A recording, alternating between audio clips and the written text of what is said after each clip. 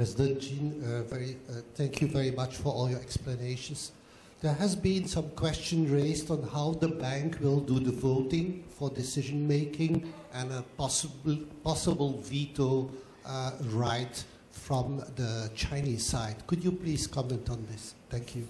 I would like to very much thank you for this question, because there been lots of confusion and lots of problem with this, the so-called veto power of China. We have the voting power structure or share allocation structure between regional members and non-regional members.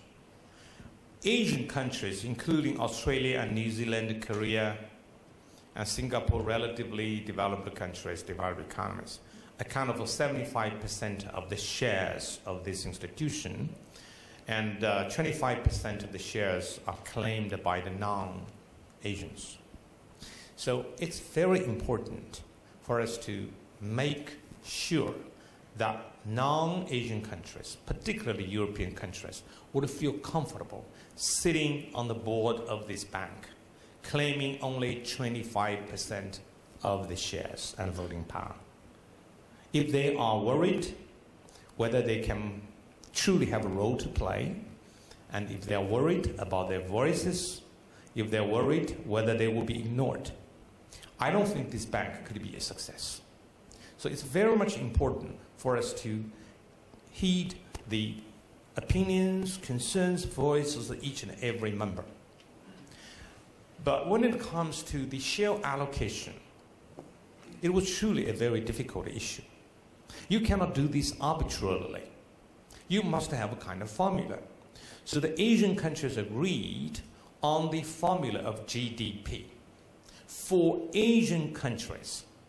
As for the non-Asian countries, 25%, we leave it to them to work out by themselves.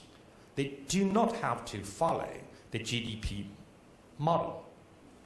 At the end of the day, they end up having also the share allocation based on GDP, because this seems to be the only possible option, So among the Asian countries, China's economy, because the size of China's economy, we, at this moment, have 30% of the shares.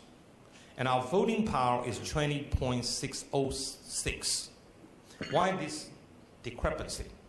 Because we make a rule that all of the countries would have the basic votes, free votes, plus founding member votes. Basic votes and founding member votes would account for 15% of all the voting power.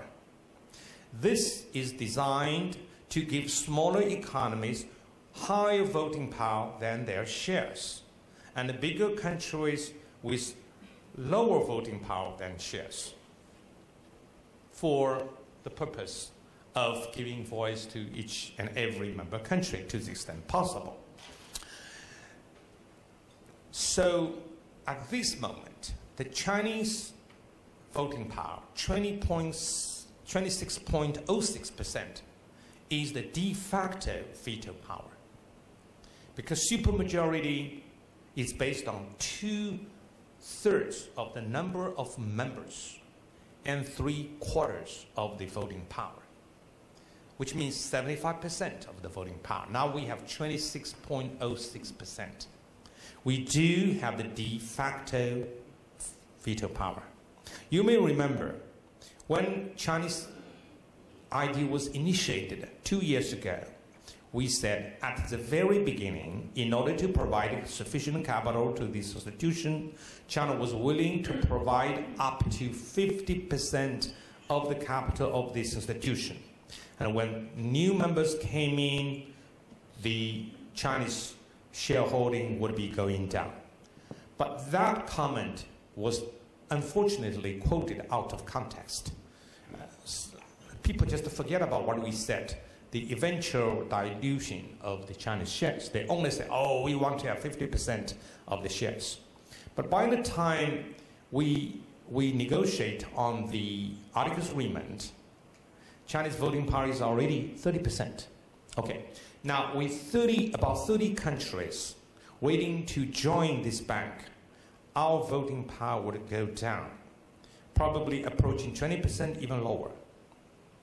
What is most important is we are not going to change the supermajority, which means 2/3 of the number of countries, 3/4 of voting power would remain the same. If you look at the Bretton Woods institutions, each time new members join, the biggest shareholder will not agree until you raise the supermajority. When I was in the World Bank 35 years ago, the biggest shareholder's voting power was 21%. Special majority, 80. So one vote is veto power.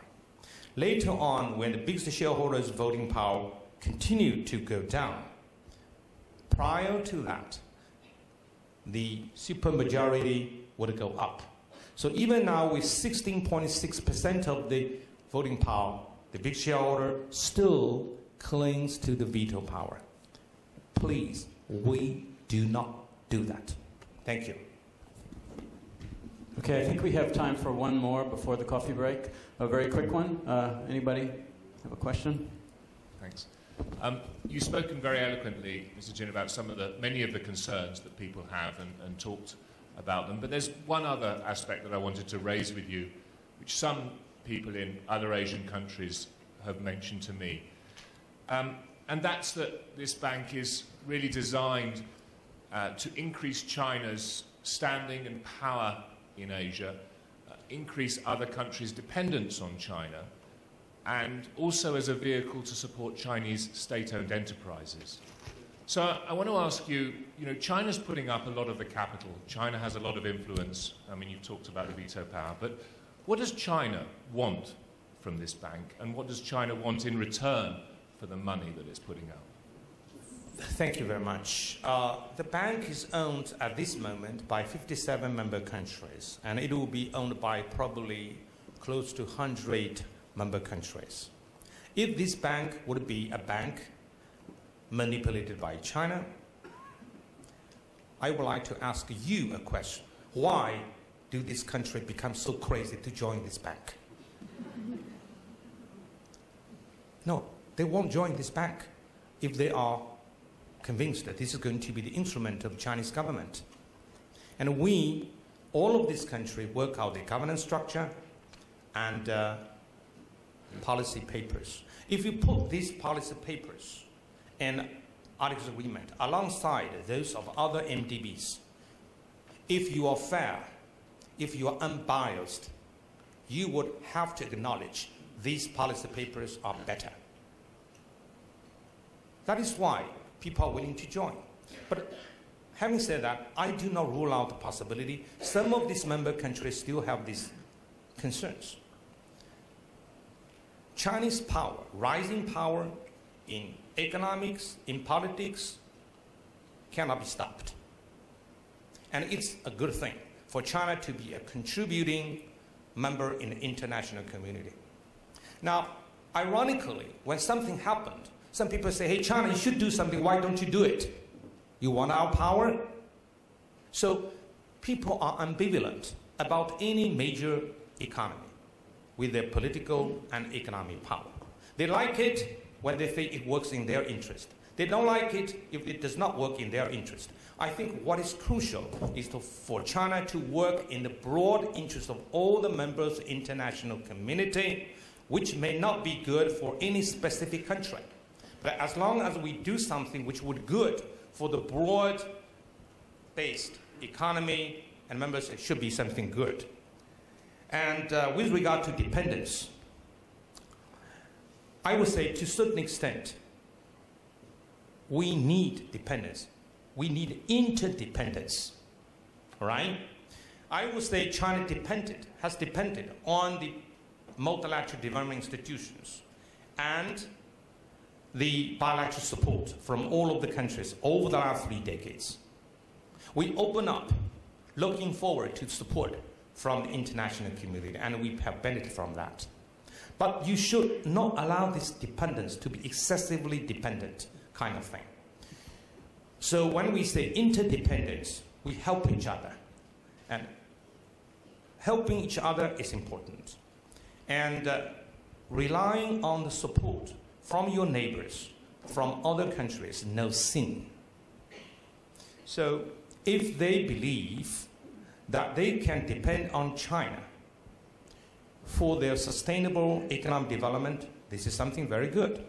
Now, if they're worried about dependence, why are some of these countries so worried when China's economy slows down? Right? So please look at all these issues in an unbiased manner. I would say if China can offer support to other Asian countries, to some of these European countries, I think it's something very good. Now, one of the European countries told us, we have budget problems. We are faced with debt problems. We still want to join this bank. Why? Because when we are in difficulty, China is generous. China helped us. This is very touching. So please do not reject dependence. We need to depend on each other. So for each and every country, excessive dependence on others is always a problem. Don't be allergic to this kind of cooperation.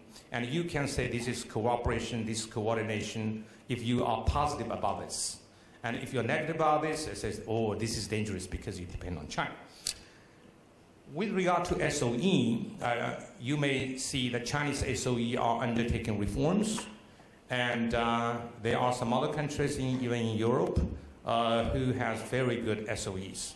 I think SOE in China should continue to reform, to improve their performance, and they should do better. As I said, as we go forward, more and more countries would be convinced that what we propose to do is good for all of us. And throughout this whole process, we will never forget, this is not a credit to China. It's a credit to all of the member countries. Thank you very much. Thank you.